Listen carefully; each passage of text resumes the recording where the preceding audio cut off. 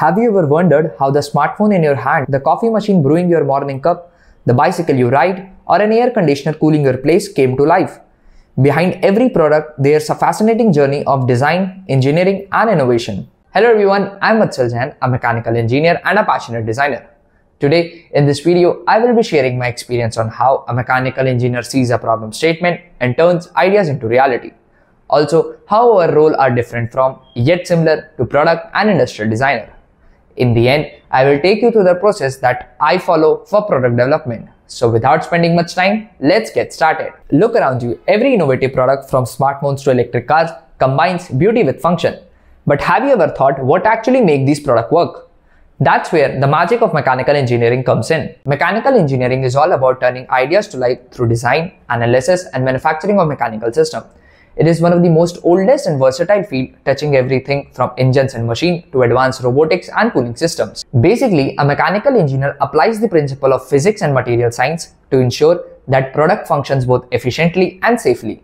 They are involved in every stage of product life cycle, from research and development to design and manufacturing. Now in product design, a mechanical engineer plays a crucial role in translating the ideas into functional and manufacturable products. We ask questions like how this product will work, how it can be made to work better, what material should be used to make it cost effective and durable, and how it can be manufactured to scale. Mechanical engineers are responsible for handling the technical design of the product, working on internal components and mechanism that basically makes the product function. For example, when designing an electric vehicle, we focus upon integrating the motor, suspension, brakes, and cooling system to ensure the efficient performance and safety of the vehicle. Meanwhile, in developing a home appliance like refrigerator, we focus upon the cooling mechanism, insulation, compressor efficiency, to make it run smoothly and energy efficiently. So now you know that we mechanical engineers are involved in product designing.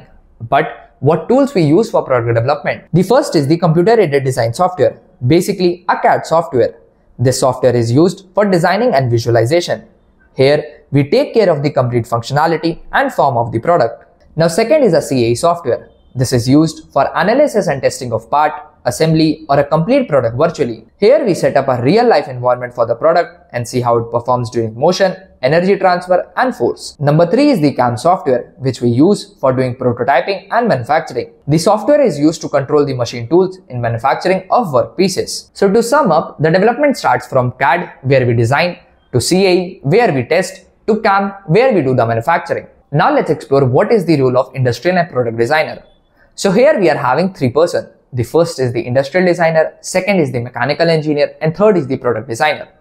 So industrial designer focus upon user experience and aesthetics, mechanical engineer focus upon the functionality and mechanisms, and product designer often bridge the gap considering both functionality and appearance to meet the market needs. A product designer work with mechanical engineer and industrial designer to make sure that product is both appealing and functional. So when it comes to design approach, a mechanical engineer typically focus upon designing the product inside out, starting with the internal mechanism and functionality. On the other hand, an industrial designer often begins outside in, starting with the aesthetics and user experience. Now being a mechanical engineer and working in the domain of product design and development since 4 years, I have upgraded my skills in both product and industrial design. Throughout my career, I have worked on a wide range of projects from automotive components to consumer electronics.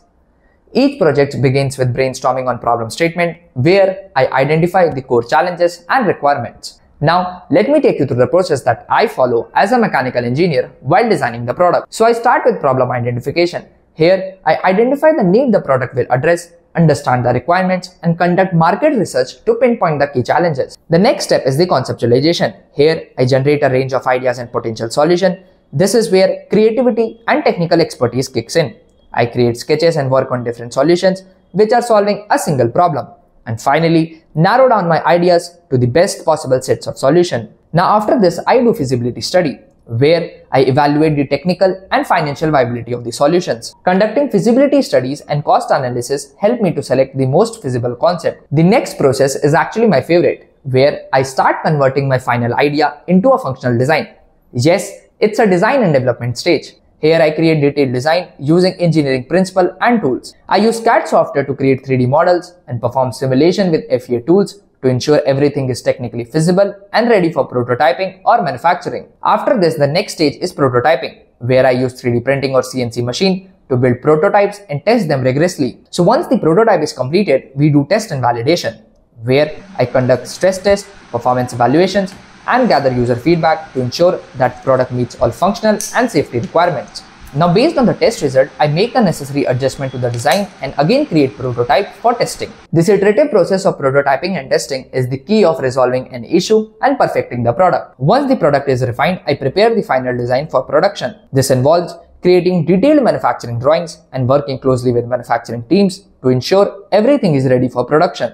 So this is all about the process that I follow for product development. This much for this video. Thanks for watching. If you find the video useful, do like it. Share it with your friends and colleagues. Also, if you are new to my channel, do subscribe.